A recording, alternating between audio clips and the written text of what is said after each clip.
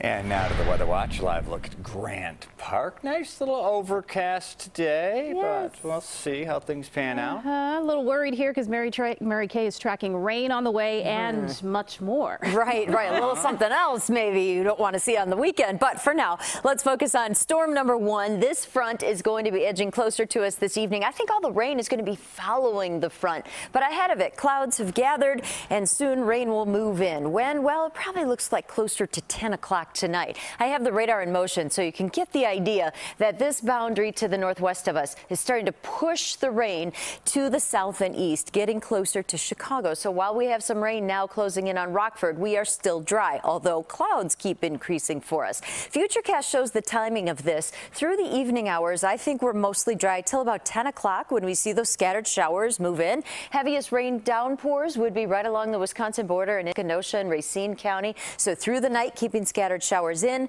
Daybreak, we see the transition, holding clouds still in northwest Indiana at 7 a.m.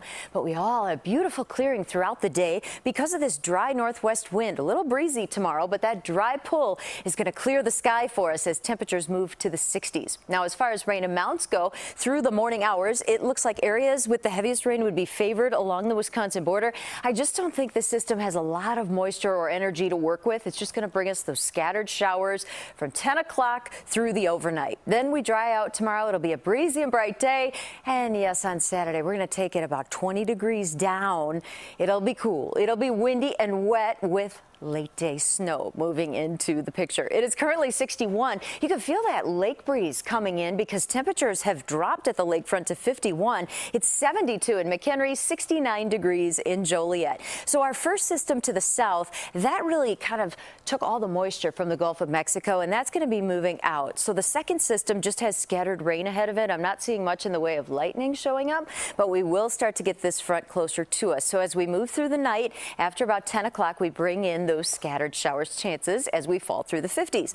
So at 7 a.m. tomorrow, the front is through. We have beautiful clearing taking place. And again, that northwesterly wind component pulling in that dry air. And then here comes our Saturday rainmaker. And yes, it could mix in with a little bit of snow on the backside as we get into the afternoon and the evening. We have to watch the storm track, though, on this one. And remember, the ground is a little more mild now, so that's a good thing. But what a change in the temperature.